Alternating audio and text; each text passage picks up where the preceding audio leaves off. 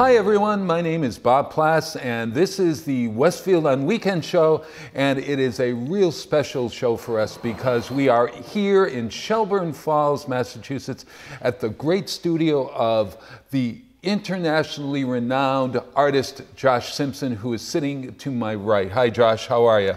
Hi, thanks for having me today. What, are you kidding? We are so excited because, as folks out there know, we're doing the universe according to Josh Simpson all summer long and into the fall in Westfield, Massachusetts.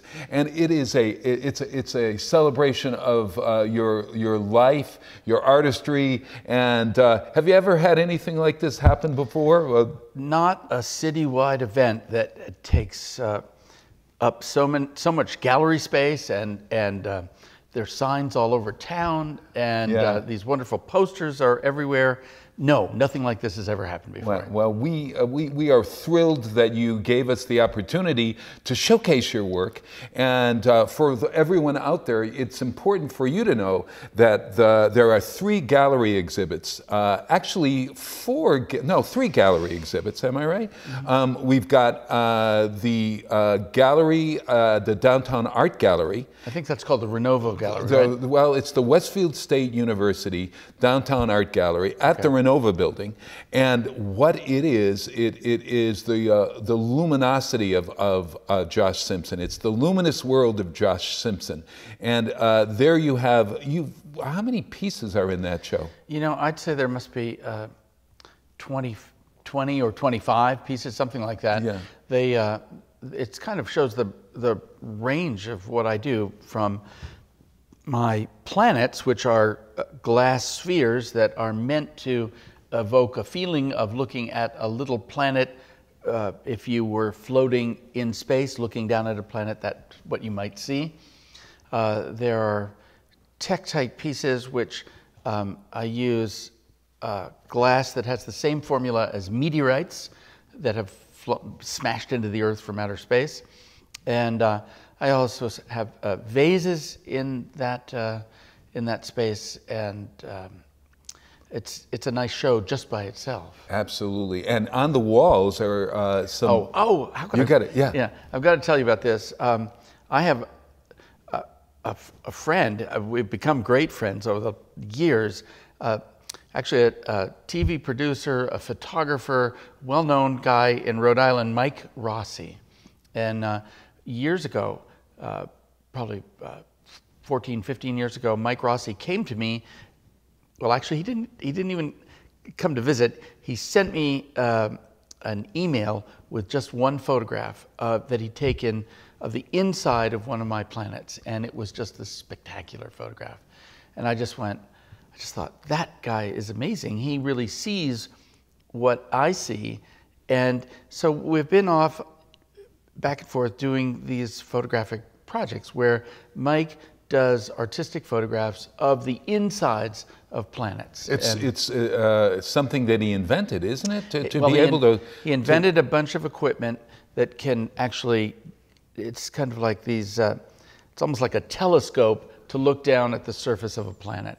And his art consists of, if you take one of my spheres, whether it's a little one or a giant one, if you take one of my planets, there are thousands of things inside that planet. But Mike has this uncanny ability to pick just exactly the right frame to make really beautiful composed photographs. We were able to use those on our universal thoughts and universal facts posters throughout the town. Right. And what we did was we combined pictures of your work with some famous sayings about the universe. It's a cool thing, and some facts about the universe as well. So at that downtown gallery, there's a whole display of my work, but also there are probably 20 or more photographs of Mike Rossi's work. Absolutely. And Through the Lens of Mike Rossi is one of our shows, and it's it's at the Pilgrim Candle Marketplace Gallery. It's on Union Avenue, and there you can also go and see the work of Mike Rossi. And that gallery just has Mike Rossi's work. And that's right. And although his work is broad and he's done amazing things. He's actually producing a show for Rhode Island Public Television right now about antiques. Amazing. Great. Well, he is also on view at the Westfield Athenaeum, where we've got another show, which is the elements of Earth, sky, and space, I think. Well, yeah, in the Athenaeum, there's a whole group of my platters, and they're large glass plates that I've made that are really meant to look like Hubble Space Telescope photographs. I love seeing photos from Hubble. Actually, everybody's seen them, but they're just so profound when you think that you're looking at some of the great nebula in the sky. One particular Hubble telescope photo that I love, if you were to sharpen a pencil, a long pencil, sharpen a pencil point and hold it out at the end of your arm, the end of that pencil is about 1 arc second of the sky. Hubble, years ago, they pointed Hubble at 1 arc, this tiny little fragment of the sky where they didn't think there was anything there. They just thought it was empty space. Empty space. And what was there? They put it on a long exposure, long duration for days. They had this exposure, and when they developed or got the image, there were more than 10,000 galaxies in this one tiny little part of the sky, in the pinpoint of the sky. And just thinking about the vastness of the universe, that's what those platters are all about. Right, and the platters are incredible. You also have some of your early work there. I do. I put in some of my early experiments, some of the things that I started to do 30 years ago, 40 years ago. Yeah. I just thought it would be fun to include those in the show. Sure, and some beautiful vases, vases, that are they're right in front of a window. And Josh, in the morning, when that light comes into the window, it's the best time to go to the Athenaeum to see the colors that you've chosen for these pieces. Actually, those vases are all, I call them iridescent vases because they actually are iridescent on the inside, but they're all just experiments. It's just much of my work is pretty complicated. I use designs and patterning and lots of colors and tiny little pieces. But with those vases, it's really neat because I can just take one color of glass and experiment with making just one form. And I love them. They're just simple and they're wonderful studies for me. For me, it's amazing because you look at these vases and you say, wouldn't they be great with flowers? But you don't need flowers. You don't want to put flowers in these. Actually, flowers do look great in them. But they're alone, just the glass itself. What I like about those pieces is just the purity of the form, and I like to think, it's funny, when you go into somebody's house, you see a vase or a vase, and you know the difference between the two? No, tell me. Well, is it where I live? No. It's only about $100 that makes the difference between a vase and a vase. I got it. Oh, well, sorry. So the vase is the more expensive one. Of course. Well, we have some vases at the Athenaeum that are great. Anyway, when you make glass, and I'm sorry my furnaces are turned off for part of the summer, but glass is this amazing material because it is so moldable. You can make it into any shape you can imagine. And so what's fun about those vases is that the lip can go this way, or it can go this way, or it can go this way, but as a glassblower, you have a million choices. Choices, yes. And where you decide to stop heating this liquid and let it cool enough so that it's solid and keeps its shape forever, it's just this magical moment to decide when to stop working. Yeah. the fourth exhibit that that sorry, opens. yes. Oh yeah, there's one other that opens in September. We're shooting everybody in late August, so we're trying to make this a full spectrum of everything. In September, we have an exhibit, Inspired Explorations, and it's Josh Simpson and Friends, and that opens at the Arno Maris Gallery at Westfield State University. And you have a lot of friends. Over the years, I've been making glass for well over 40 years at this point. And so during that time, I have worked with an amazing range of incredible artists. Many of these folks have worked with me in my studio. So they've been apprentices or employees, or they have just come from other countries to work with me. And as I look back, there's just a large number of people. We still haven't heard from everybody, but yeah. Actually tomorrow, one of my assistants is coming from where she works now in New Zealand.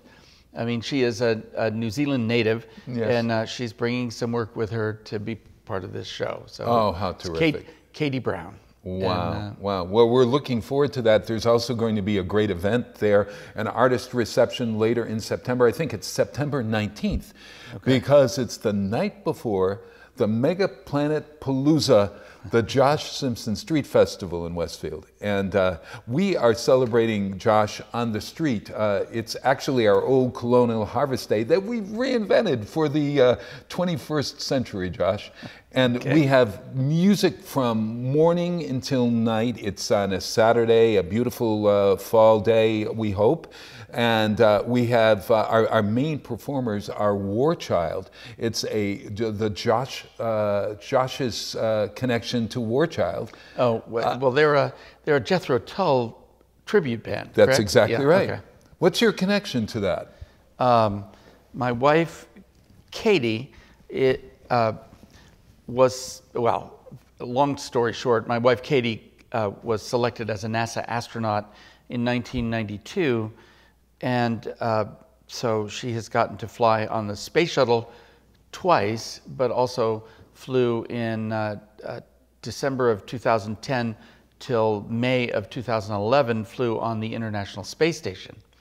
While she was on the space station, she did the first space-to-ground flute duet with Ian Anderson, who is the leader of Jethro Tull. Jethro Tull, and it just happens that the leader of War Child works in Westfield. It's a New York band, and I went online. I was looking for a Jethro Tull tribute band. I call this New York number, and it turns out that there's a Westfield connection. That's great. How do you like that? That's wonderful. Well, my wife has actually played with Jethro Tull down on Earth. Also, she did a series of concerts, or has done a series of concerts with them over the last several years. Right. And, well, Lord Bob, the leader of this tribute band, is so excited, and if Katie is in town, he would more than welcome repeat the duet. So we'll have to work on that. That would one. be great. We'll see. Yeah. We'll see. But we've got musicians from The Voice, and we have representatives of the universe of music. And so we've got the universe of art covered with your incredible exhibits, which will be open that day. There's a universe of food. There's a universe of art. There's a universe of children's activities, and that takes place on September 20th in downtown Westfield. Okay. Now, you know how to find out all about the universe according to Josh Simpson? Josh Simpson? I'm suspecting that you're going to talk about the universe according to joshsimpson.com. But I don't know the exact URL. You're exactly right. The URL is joshsimpsonuniverse.com. Okay. And so folks can go on there and can see the incredible array of children's activities that have... joshsimpsonuniverse.com. joshsimpsonuniverse.com. Okay. And we are here in joshsimpsonuniverse.com because we're in the studio. We're in my studio right now, yes. Right. Shelburne Falls.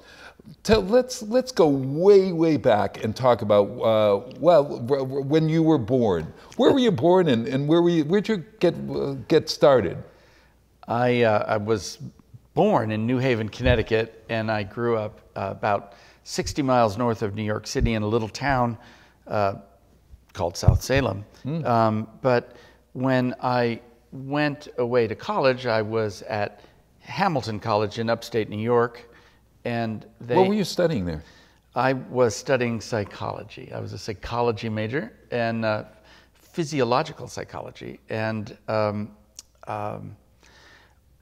Hamilton had this great thing in the 70s. I was in the class, would have been in the class of 71 or 72, but at any rate, Hamilton had a deal where you could leave school for the month of January and do anything you wanted to do, provided it had skiing in the Alps. Provided it had some academically redeeming value. It was a great deal. It was a great deal. Okay. I believe there probably were people who went skiing in the Alps. Sure. But I convinced the dean that, and this was my senior year at Hamilton, I convinced the dean that learning how to blow glass would be somehow academically redeeming. And I learned that there was a glass class, I thought, at Goddard College in Plainfield, Vermont. And so I left Hamilton, piled all my stuff in a pickup truck, and headed for Vermont. When I got there in late December of 1971, I discovered that, in fact, the glass furnaces had been dismantled, and there was no glass at Goddard College. But I'd committed myself to be in Vermont for a month in the winter, and I didn't quite know what to do, but there were bricks and materials around, and I did know something about making kilns, ceramic kilns, and so I built a ceramic kiln and then put a glass crucible inside that, and another student and I built a little glass furnace and started to work. And Goddard was a kind of a place where they would kind of let you get away with doing that kind of thing. And under the supervision of an artist or anything? No, there was no supervision. We just did it. So they just sort of gave you a room to stay in or whatever? No, I didn't have a room to stay in. I stayed in the back of a Datsun pickup truck for a while and eventually rented a room in town. But, you know, I was maybe 19 or 20 years old. And sure. Why did you choose for that January the glass blowing technique to learn? Well, I had visited a friend at Goddard many months before, and for one reason or another, I had slept out in the glass studio. And when I woke up in the morning, I had slept near where they threw away the glass. And in the morning, with the light coming in, the glass itself, just the garbage that they'd thrown away, was so beautiful. Sure. It was as this wonderful organic stuff, and you could see through it and light pass through it. And I just thought, if I could ever learn to fool around with that, it would be just wonderful. So this was actually the beginning of your career. That was it. That was it. I arrived in northern Vermont at Goddard College and built a glass furnace in the end with another student, and we heated it up, and for a month we made glass.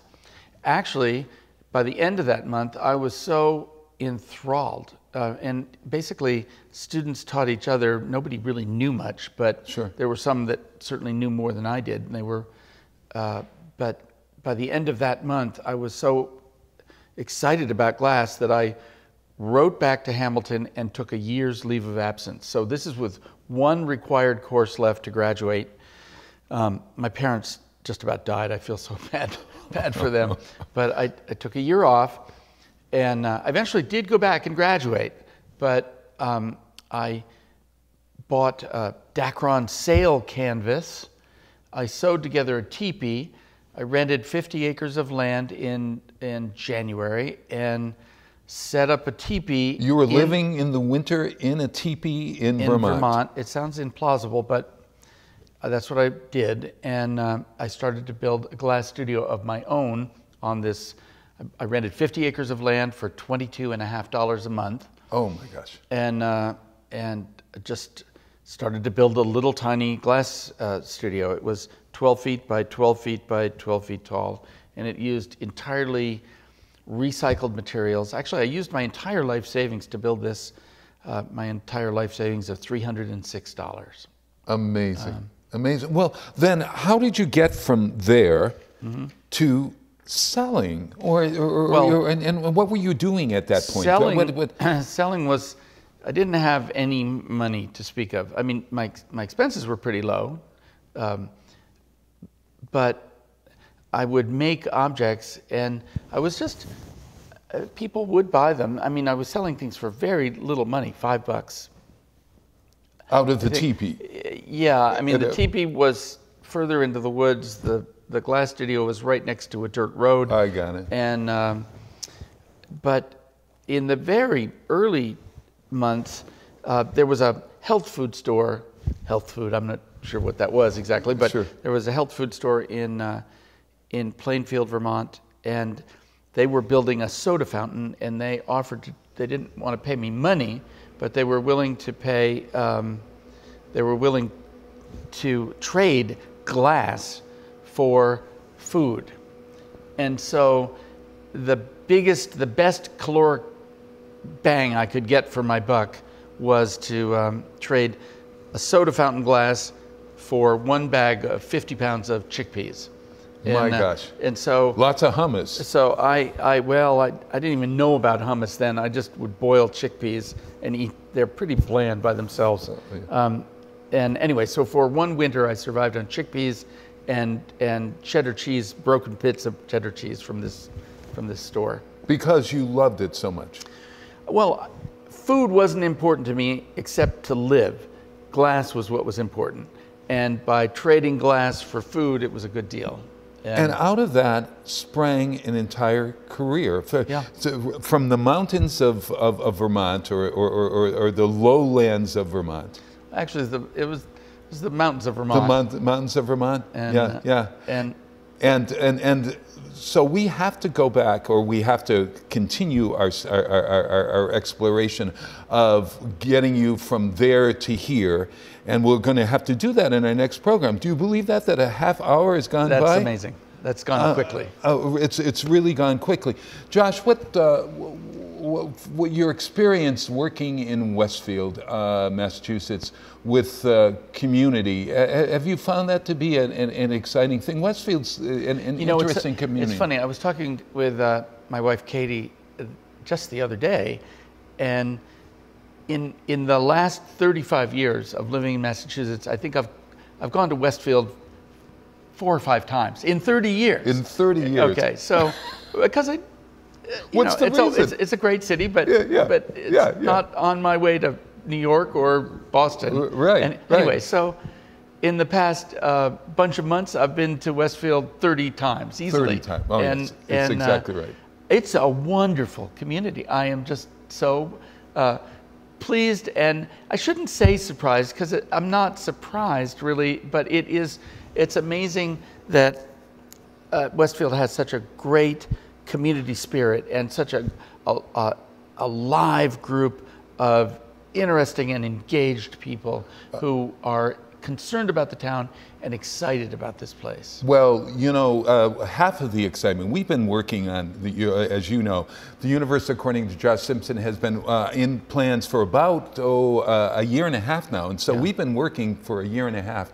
So we're thrilled, and we want to invite everybody to Westfield to visit all of the exhibits and to take part in Mega Planet Palooza or some of the contests or some of the children's activities that happen throughout the town. And we are so thrilled and honored more than anything to have you and your staff, your wonderful assistant, Jackie Proctor.